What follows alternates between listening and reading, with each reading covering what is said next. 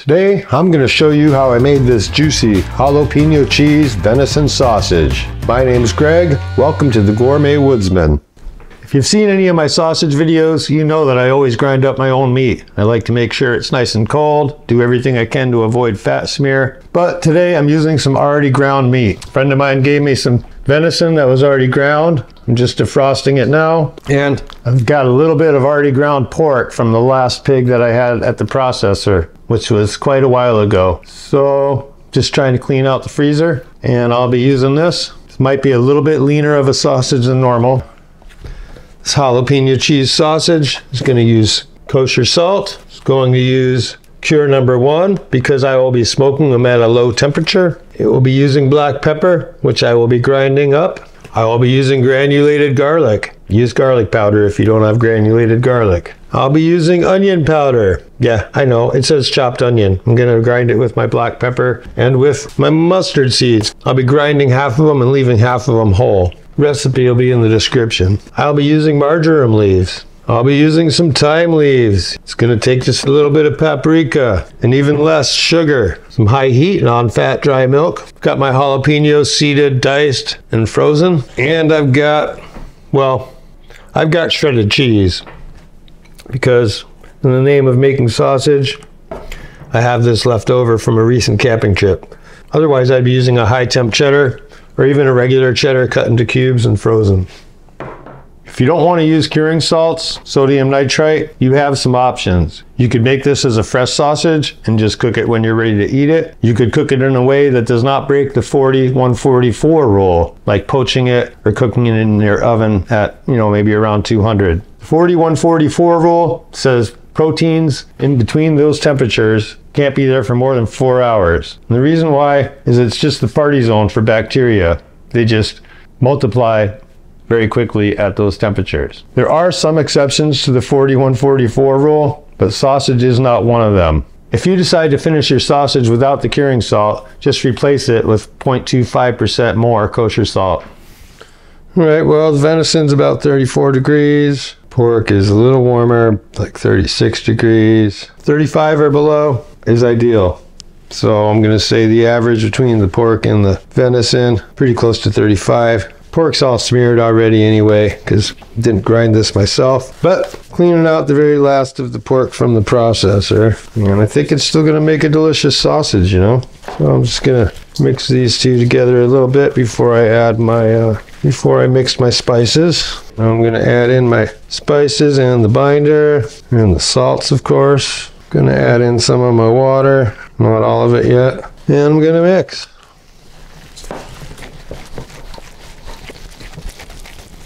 Starting to come together, starting to lift the bowl a little, starting to be a little sticky. Gonna add the rest of my water. Gonna add my jalapenos. These have been in the freezer, so they're kind of stuck together. There we go. Well, they'll at least be studded with jalapenos. If I wasn't going by the rule of sausage, using what I have, I would definitely be using some high temperature cheddar or just some regular cheddar cubed up and frozen. I don't know how much these shredded bits of cheese are really going to stud the sausage when it's said and done, but I suppose we'll find out. It'll still be cheesy and good, I'm sure of that.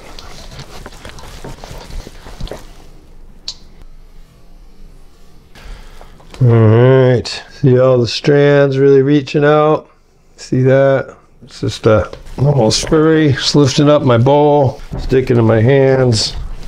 That is donezo. Ready for the stuffer.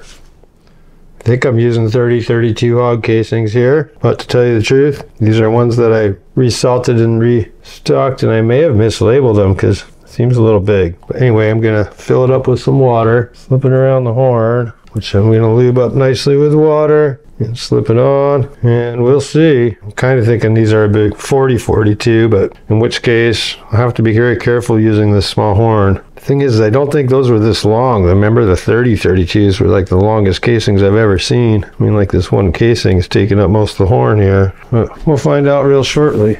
I'll pull a little bit off, tie a knot, poke a hole or 2 or 3. Well, we're just filling. No, these are 30-32s. 40-42s are much fatter. They're like the kielbasa size. This is Not kielbasa, alright.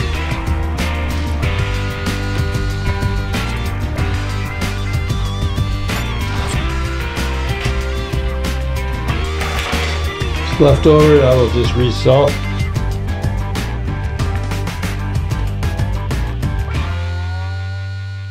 Come down one, pinch. Come down to the next, skip one, pinch, and just go away. Come down one and pinch. Skip to the next one and pinch, and just twist it away. This way, I'm always going one direction, and it's easier for me. Come down one and pinch. Skip to the next one and pinch. Twist that away. Or you can go one towards you and just do the next one away from you, and then the next one towards you. Either way, comes out the same results.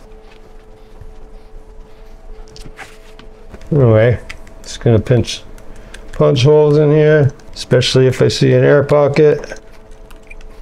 Flop the sausage over and poke holes on that side too.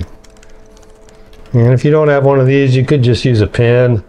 Just gonna put these on a rack. I'll probably find a couple of mason jar lids or something just to keep this up off that tray, and put that on into the fridge. If you made your sausages as a fresh sausage and did not use curing salt, you could cook them up right now. Although if you stick them in front of a fan for a half hour to an hour, it dries them out pretty nice, and then you should be able to get a pretty good snap also.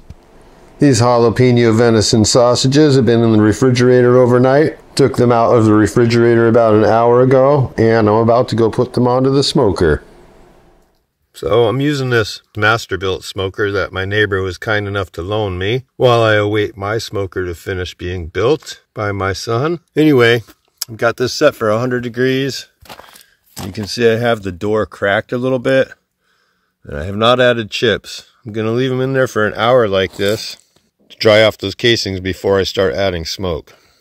So after an hour, I closed this up, turned up the temps to 125 and added some chips.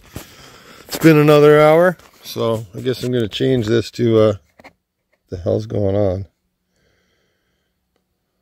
Interesting. It's not doing that when I look at it. It's only doing that through the camera. Anyway, I'm going to turn it up to 135. Alright, these reached an internal of 145, and I'm going into a cold water bath. I'll leave them there like about 10 minutes. Stop their cooking. Just going to hang these up for a few hours to bloom. They'll dry out, deepen their color a little, and we'll taste them. Well, let's see what it's all about.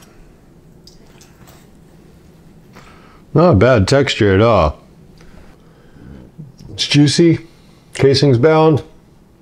Nothing wrong with that sausage at all. It's even got a snap. Okay. The jalapeno is kind of mild. I could use more. And well, using up that used cheese, I knew I wasn't going to get a studded cheese effect. But that's a nice juicy sausage. Nothing wrong with that at all. Great sausage. Definitely use cubes of high temp cheddar or just regular cheddar frozen. You get that studded cheese effect. That would be nice. It's following some of the origins of sausage. Needed to use some things up, and I used them up, and hey, that's a pretty good sausage. Anyway, hope you enjoyed this video. If you did, give it a like. Consider subscribing to my channel. Put some love into your food. Peace.